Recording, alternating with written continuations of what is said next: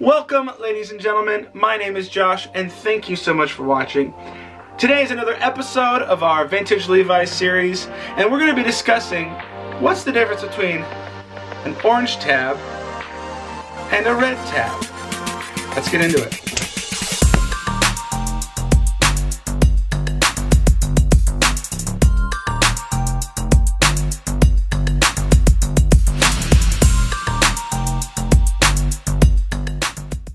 So in past episodes, we've discussed at length the orange tab line. All the different pairs of jeans and jackets and other products that fall under that umbrella. But what we haven't done is really talk about the specifics of what is different about a pair of orange tab jeans and a pair of red tab jeans. Now what's interesting about this conversation is that there are models of Levi's that both have a red tab version and an orange tab version, and we have two of those models here today. One is the 505 and the other is the 550. Now since the 505 is the oldest of these models, we're going to start with the 505. If you remember from our 505 episode, you'll know that the 505 was first manufactured in 1967. The orange tab line didn't start until 1969, a full 2 years later. What's unique about the 505 is that it predated the orange tab line and later was added to the orange tab line, and then when the orange tab line ended in 1999, the 505 has continued as it's a very popular model of Levi's. Now the red tab version and the orange tab version that I have here today are generally speaking the same age. They both date from the early 80s, maybe the 70s. Now as far as I can tell, the 505 was added to the orange tab line somewhere in the late 70s, if not the early 80s. Now the red tab is the obvious distinction here versus the orange tab. But then let's look at the back tags.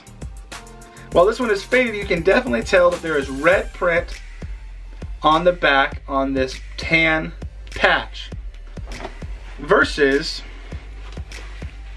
the brown print on the tan tag. Now let's take a look at the front of the pair of jeans.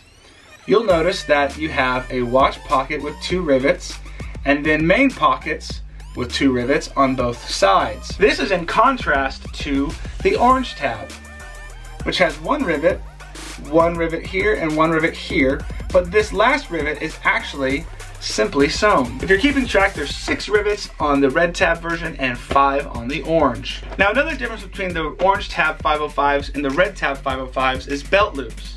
Here we have 2 in the front, 3 in the back.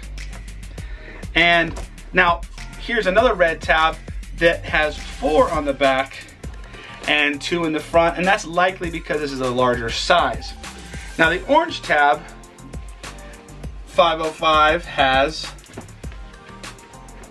4 in the back and 4 in the front, and these are basically the same size as those last ones. There are obviously more belt loops for larger jeans, but it does appear that the red tabs had a smaller number of belt loops versus the orange tab for whatever reason. Now turning these jeans inside out, you'll notice the rivets are silver. This is probably a cheaper nickel or steel type rather than the traditional copper brass color type. Now the red tab 505 actually still also has the same colored rivets, but later models would actually go back to the more standard brass copper colored rivets.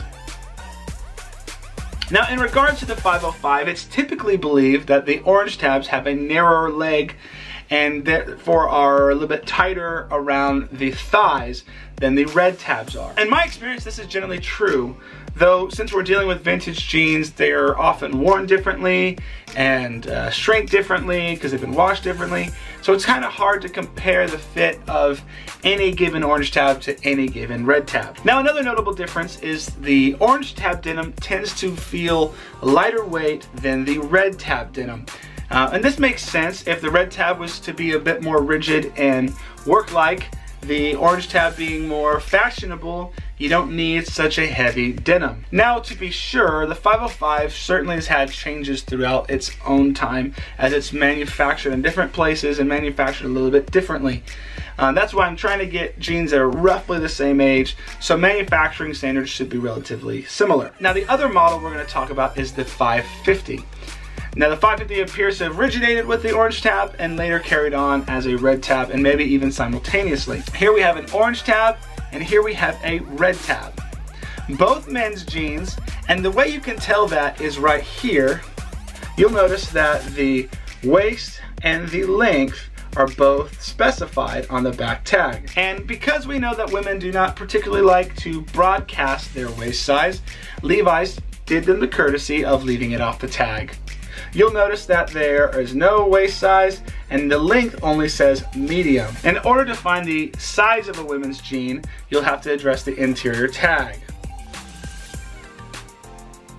Now, just like the 505, the 550 has a single rivet watch pocket and 5 rivets all together on the front, as opposed to the red tab 550, which has the 2 rivets for the watch pocket and a total of 6 rivets on the front. And the back tags between these two jeans differ in the same way. Dark brown on light brown, red on light brown. Now here the internals also follow the same line.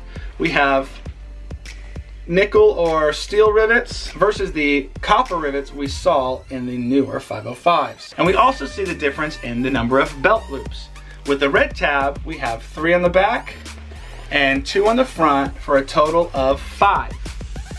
But for the orange tab model of the 550, we have 3 on the back and 4 on the front. This could be for several different reasons. It could have been more likely that you were going to wear a belt with the orange tab versus the workwear where you might traditionally wear suspenders. I don't exactly know, but that is a significant difference in the two jeans. Now, often I see on resale sites like eBay and others, people mislabeling Levi's jeans, making a men's jean into a women's jean and vice versa. But it is important to note there are differences. The 550 men's tends to be a little bit more exaggerated, and this is pretty much for all men's, but exaggerated in the crotch, whereas women's jeans tend to have a little bit more at the hips and thigh. Now, if you're a woman and you fit into a men's 550 and you love that style and it fits you great, perfect, go for it by all means.